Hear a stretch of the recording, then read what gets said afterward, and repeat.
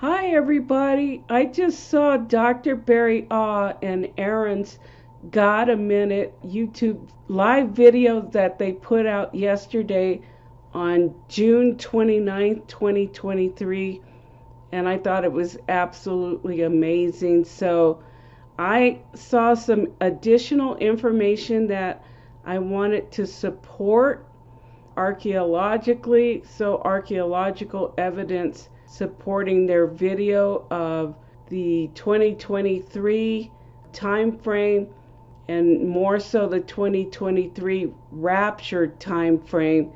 I'm not saying it's set in concrete, but I do think this provides additional strong information to support their video from yesterday. So I wanted to get this out quickly, and I'm back now that I have an external hard drive. Well, I have one, but and get this out to you quickly. So without further ado, I'll go from here.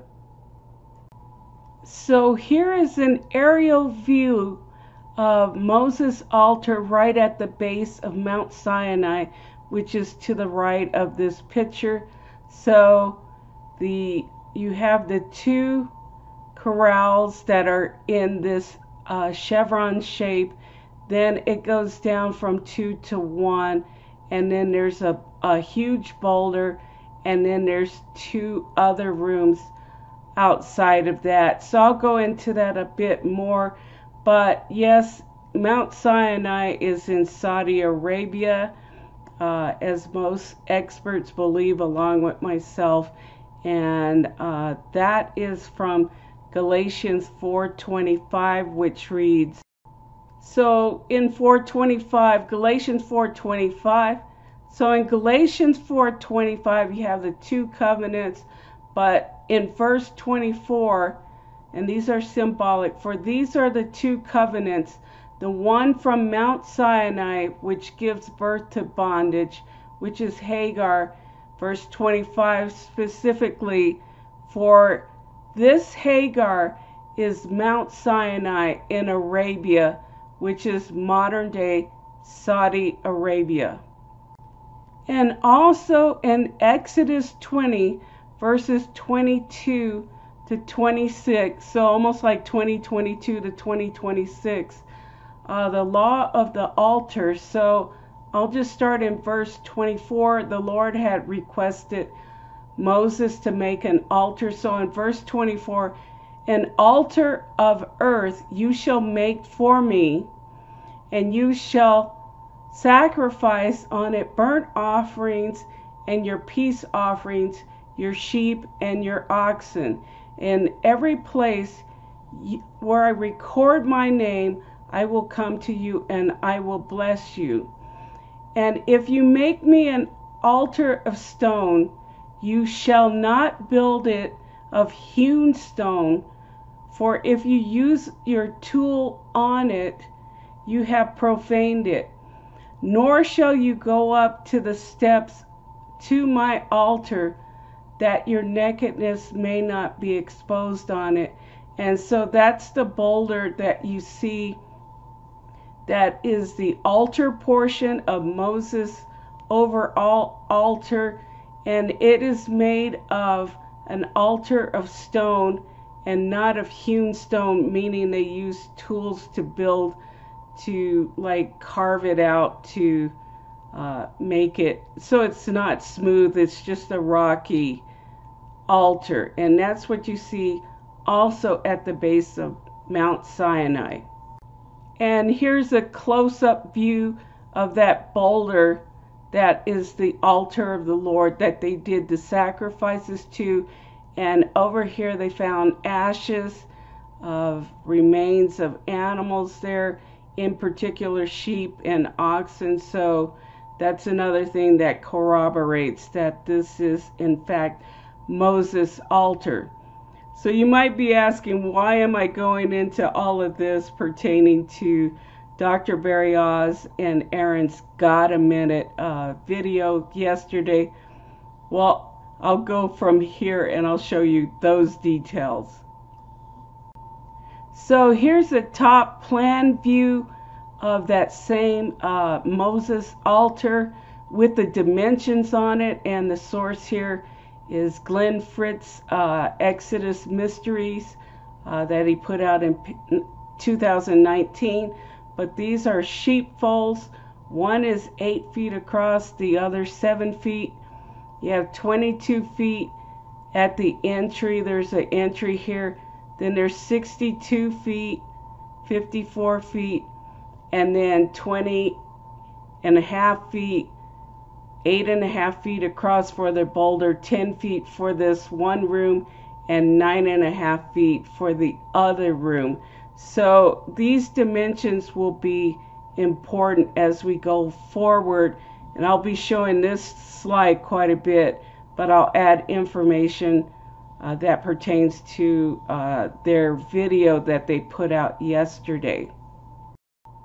So starting with this right wall, which is 22 feet across and 7 feet on the inside for this one corral and 8 feet for the other one where the entry is, and it's pointing due north. This bottom right corner is dated to, so this lower right corner here is dated to when the sun first enters the constellation of Pisces in the Mazzaroth. So you end up with 37 days that the sun spends in Pisces. So you have the 22 days, which is the length of the entire wall, plus 15 days, which are the 2 inner corrals, which is the wave sheaf offering for all 12 tribes. I think in an earlier video by Dr. Barriah, he had the 6 tribes did their wave sheaf offering, then there was a Sabbath, and then the remaining 6 tribes did their wave sheaf offering. And then I believe there is one season change in there for the spring equinox. That brings you to 15 days. But anyways, this is the full 37 days of Pisces. And then you get to this corner right here, this upper right corner, and that is the start of the constellation of when the sun enters Aries. It spends 25 days in Aries, another 37 days in Taurus, and that's where you get the 62 days, and this being 62 feet. Then it goes to being in Gemini for 37 days, and Cancer for 25 days, and I might have that off, 27. You get 54 days here for those 2 constellations, and then excluding the boulder, you have 20.5 plus 10 plus 9.5, a total of 40 days, and that's how long the sun spends in the constellation of Leo. And I thought I'd throw this in here as well. The 15 days, the 22 days for this wall plus 15 plus the 62 brings you to this point right here, which is around the time of the summer solstice, and that actually is 7 Sabbaths, 49 days plus 50 days, 99 days in total, and that brings you to Shavuot. So here are the associated dates for each of the corners for Moses' altar. You start at that lower right corner again, and that's when the sun first enters the constellation of Pisces, and that's on March 19th. It goes 37 days, and you end up at this corner being April 24th. You go another 62 days. That brings you to this corner right here, which is June 26th. You go another 54 days, and that brings you to August 19th. And incidentally, the total of 37 plus 62 plus 54 equals 153 days, and that's the same as the 153 fishes. Then you move on another 20.5 days. That brings you right before the boulder, being September 9th, and that was the day that the man-child was born from the constellation of Virgo back in 2017. This doesn't include the boulder in this instance. You move over another 10 feet, which would be 10 days, which is September 19th, and it concludes with 9.5 days later, being September 27th and 28th, and that's the first day of the Feast of Trumpets, I think Tishri 1. But there are instances in which you do include the boulder and instances where you don't, and this is one where you don't.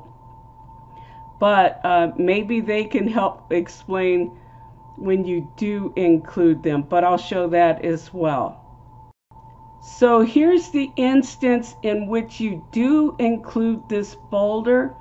So you end up with, again, the sun entering Pisces on March 19th.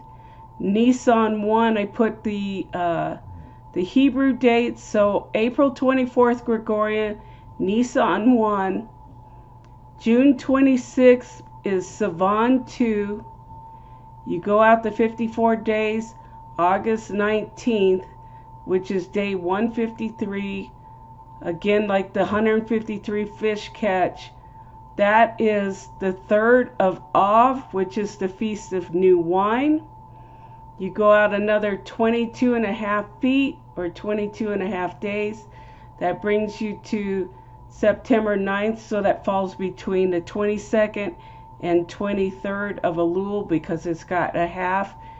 This one you add the 8.3 feet or 8 feet, rounding it down. So 8 plus September 9th brings you to September 17th, which in this instance becomes Tishri 1, and that's with the boulder included, doing the, I guess, the blood sacrifices. And then you add 10 feet in this one, and it again ends up on September 27th, being in this instance Tishri 10, or the Day of Atonement, and it excludes the 40 days in Leo, which is judgment. So you have the 62 days starting from Nisan 1 plus the 54 plus the 8 with the large boulder that you seen earlier from the aerial view, and that's 124 days total.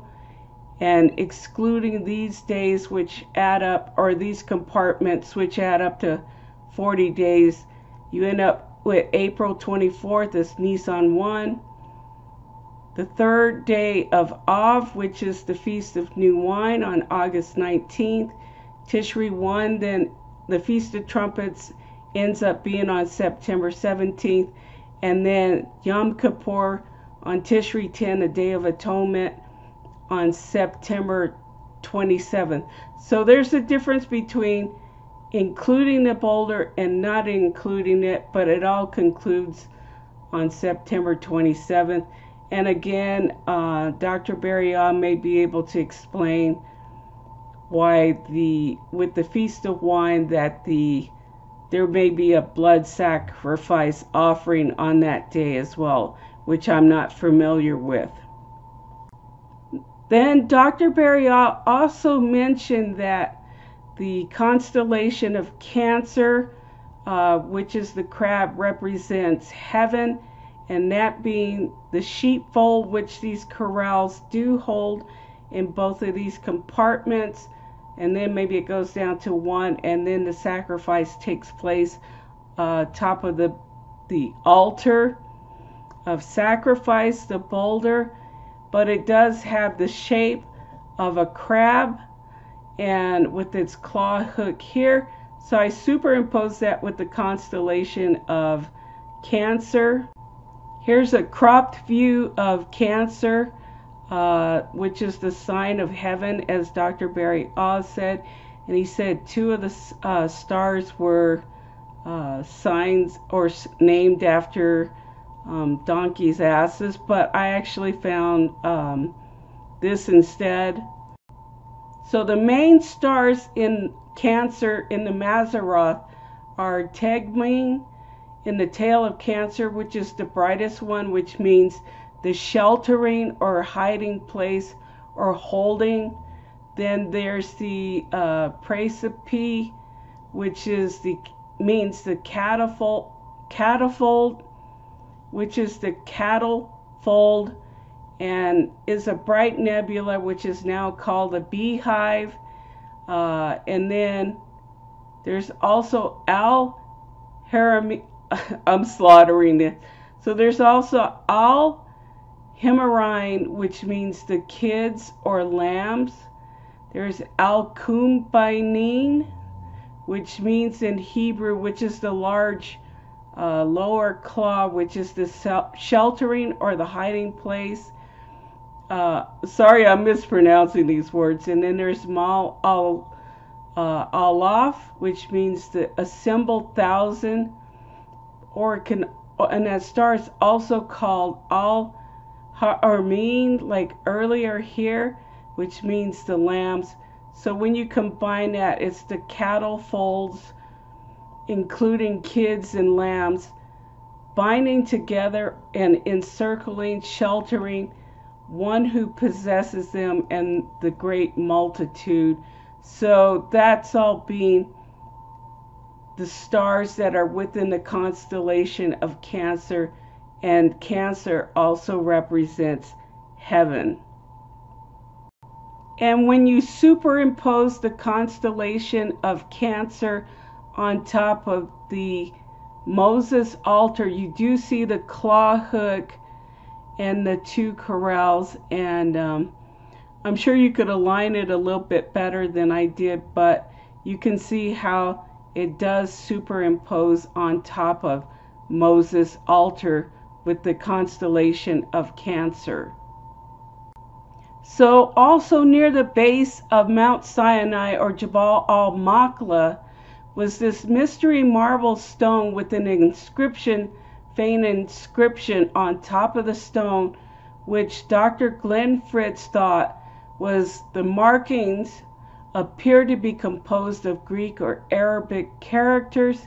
He found someone that was either a Bedouin or someone that spoke Arabic, and they thought that it was showing these characters instead, which is, they thought it was 1415, and I believe that was the 40th year, 1415 BC, in which Joshua and Caleb left the Sinai wilderness. So I think that's further corroboration, although it's 7 years later than what Dr. Barry and Aaron had stated yesterday in their video. But I believe when you include the 7-year battle, it brings it to the year 7 years afterwards, which would be 1408 BC. I'll show that next. So if Joshua and Caleb did indeed leave the Sinai wilderness, as that marble stone inscription has, it was the year 1415 BC. Then there was a 7-year battle in the Promised Land, and Jericho being encircled 7 times, and that brings you to 7 years later, which is 1408 BC. You subtract it, brings you to 1408 BC is when they crossed the Jordan River into the Promised Land at that time. And scattered in front of Moses' altar, shown the unhewn cut in front of Mount Sinai, were 11 scattered white marble pillars They believe there were 12 representing the 12 tribes, but 11 were still left of the foundation stones that were there. And that foundation stone that has the date 1415 was made from the same marble that was from the scattered marble pillar stones representing what they believed were the 12 tribes of Israel. So going instead with the 1415 BC date minus 7 years of battle, bringing you again once to 1408 BC instead, then based on Dr. Barry Ah and Aaron's Got a Minute video that was put out yesterday with the 3,430 years with the 7 times 70 times 7, and I'll put a link to their video below. They had entering the promised land, the 1408 times the 7 times 7 times 7, 3,430 years, and that brings you to the year 2023. So I don't have any evidence for the 1401 in the year 2023, but I do have hard archaeological evidence from Moses' altar site and that marble inscription that has the year 1415 BC minus the 7 years of battle. That brings you to 1408 BC with the 3,430 years. That brings you to the year 2023 this year.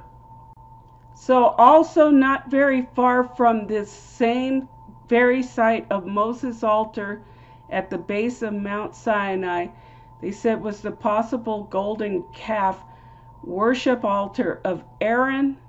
This isn't a natural feature, it's actually flat on top, and you can see on the side that of this flat plateau altar that there were a lot of bull petroglyphs that were on this, and then in particular one right here.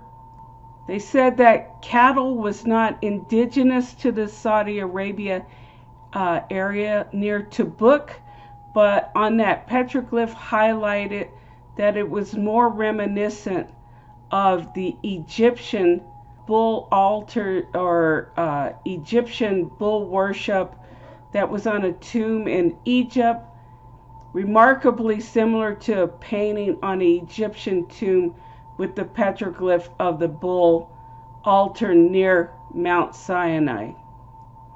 And here's a better view of that same bull petroglyph compared to the Egyptian painting on the tomb and the flat plateau that was on top of this altar, believed to be Aaron's altar, with the golden bull or golden calf that they put the golden calf on top of.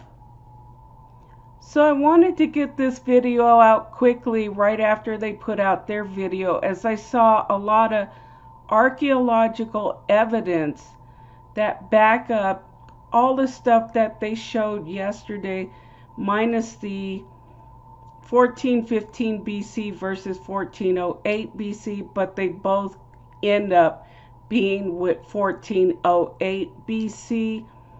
I just don't have archaeological evidence for the 1401 BC ending up with the 3,430 years added to that, concluding in 2030 AD, but rather based on Moses' altar in Mount Sinai, which strongly supports a rapture in 2023. So, however, I do think, although there's no archaeological evidence, I do think that it can be inferred that it is in fact 2030 as well, based on the information that they presented yesterday. So I'll end with this chart again of Moses' altar, which shows the dimensions along with the associated Gregorian dates and the Hebrew dates, this corner again being Nisan 1, going over to this double corral edge, which is the 3rd of Av, which is the Feast of New Wine, which Dr. Beria talked about in a few previous videos, and it concludes at this wall on 10 Tishri, the Day of Atonement, and that's when you include the boulder of sacrifice that I believe is mentioned in Exodus 20, verses 22 to 26, and the start date on this lower edge being when the sun first enters the constellation of Pisces on March 19th. So there are two versions of this. I can't fully explain it, but I do see it, that there's one when you do include the boulder of the altar of sacrifice, and one when you don't and you just go straight on with ignoring the 8 feet of the boulder width. But in this case, the last 40 days of judgment, which is the elbow of the crab in the Mazzaroth, is excluded in this particular timeline. So anyways, if you have any questions, I'll try and answer them as best as possible. I will include their link again to their video from yesterday, as well as other sources that I took the Moses altar and the altar of the golden calf that I got from other places. They have wonderful pictures and more information, so I didn't include it in the video. So anyways, I hope you have a blessed day, and I will talk to you soon. But please get saved, because you can tell that the time is ever so close. We're already the latter part now of 2023, and so please get saved and come to the Lord, because this is, I think, a high watch. I won't say exactly, and like Dr. Beria and Aaron said, that if we go beyond this time frame, then we'll have to reevaluate it, or well, but I think this is pretty solid information, given the fact that this is actually Moses' physical altar at the base of Mount Sinai, in my opinion. So, all right, I will conclude here, and have a blessed day. Take care.